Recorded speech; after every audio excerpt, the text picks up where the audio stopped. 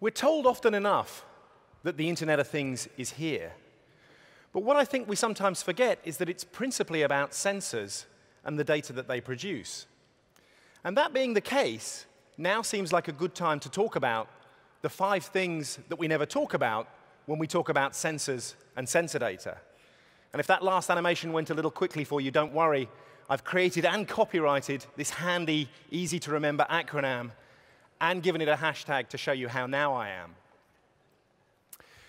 So the first thing about sensors and sensor data that some of the more breathless commentaries overlook is this. Sensors sometimes lie. And this often comes as a big surprise to business and IT people who tend to assume that because smart devices never come to work hungover or distracted after a row with a partner, that everything they record can be assumed to be complete, consistent, and accurate. But actually, if you talk to the hardware engineers that deploy and maintain sensor data networks, you'll rapidly discover that nothing could be further from the truth. Here's a trivial example. These aren't my legs. I have a stunt double. But these are my data. And my heart rate monitor would have you believe that during a recent 30-minute treadmill workout, my heart rate came down to the 70 beats per minute mark and stayed there for several minutes. But if you'd had the misfortune of working out alongside me, you'd know that that absolutely, definitely was not the case. Here's a much more interesting example, no stunt double required. The extreme temperature range that desert oil field sensors are exposed to means that they very often start to drift almost as soon as they've been deployed and installed. Downhole sensors can't easily be replaced because whilst the sensors themselves are so cheap that they're almost free, the cost of the lost production incurred in replacing them most definitely is not. Now, if you think about it, you know that sensors sometimes lie, and you also know what to do about it. Your own body is highly instrumented, and your own sensors sometimes lie to you. Ever felt like you were falling when you were standing still, for example? Or felt dizzy when you got up too quickly? You compensate for a bad read from one of your own sensors by corroborating the suspect data with data from your other sensors. In a similar way, we can compensate for a drifting oil field sensor by, for example, creating a virtual sensor from a neural network of adjacent sensor readings. Now, different approaches are more or less relevant for different use cases and for different scenarios. But whichever approach we take, the important thing to understand is this. Sensor data need to be managed. We can't assume that machine-generated data is complete, consistent, and accurate just because it was generated by a machine. The second thing we need to understand about sensors is that even when they're not lying, they may not tell us the whole truth. Sensors typically sit behind control units that were designed to support remote control and administration of the entire device, not to capture, store, and forward high-frequency data from each individual sensor. And those control units very often filter and summarize data.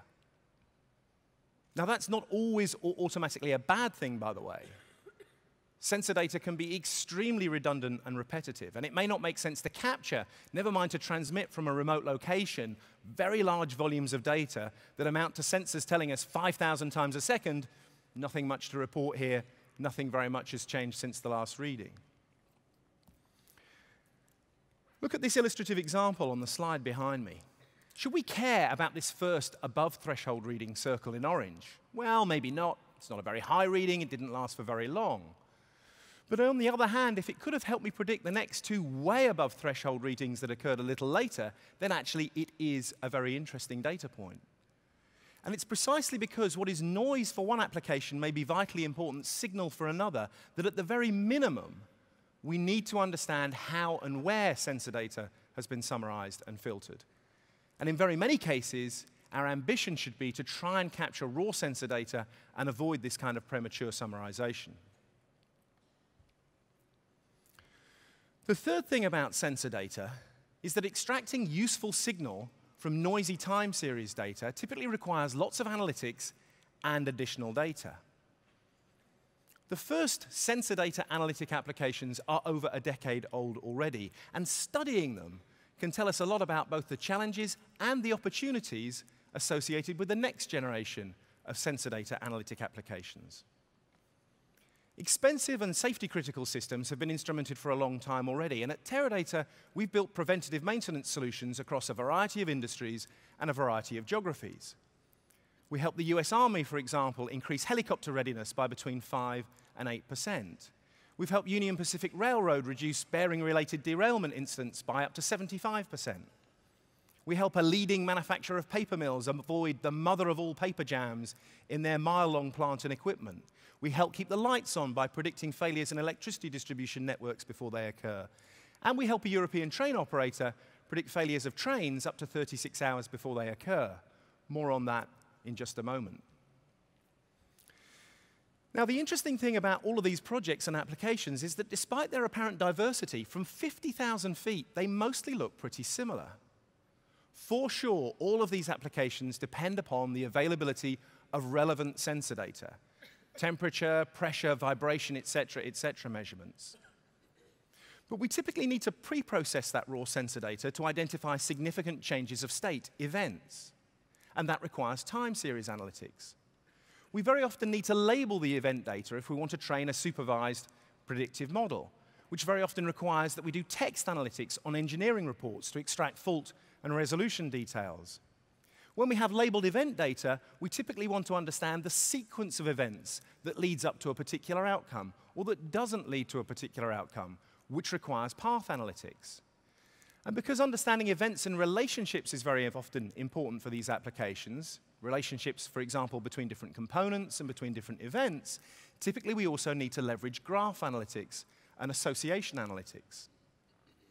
The actual predictive models that underpin many of these applications are often very similar and based on, for example, decision trees or logistic regression. But the process of creating a usable and useful analytic data set from time series data is often anything but simple. And so to the fourth thing about sensors and sensor data. Sensors typically don't measure the quantity of interest directly. The wearable device on your wrist, for example, isn't directly measuring your sleep cycle. To do that, it would need to be connected to electrodes that were attached to your head and that were measuring brainwave activity. And who wants to go to sleep wired up like a lab rat?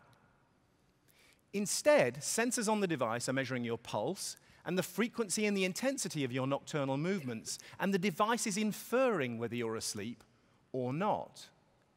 A model that was built somewhere else is being scored in near real time on your wrist as you sleep. Now, of course, the model building and the model scoring processes are typically separate and distinct, even where they leverage the same data and the same infrastructure. But in the case of IoT applications and use cases, they're often very distinct processes, with model scoring often taking place on a network of distributed edge servers or on the smart devices themselves. Now, there are sound and good reasons for distributing model scoring in this way. Many of the smart devices have more than enough computing power to score a simple model like our sleep model. And distributing the scoring in this way can improve reliability and availability by, for example, isolating the smart devices from local network failures. But it's important to appreciate that not all models can be scored locally on the device. Some models may be intended to optimize the performance of end-to-end systems, or to optimize the performance of an entire fleet of devices. And of course, building the model in the first place and tuning it afterwards typically require that we aggregate historical whole fleet data from very many sensors. And so to the last thing about sensors and sensor data. By itself, sensor data is often almost useless, or at least not actionable.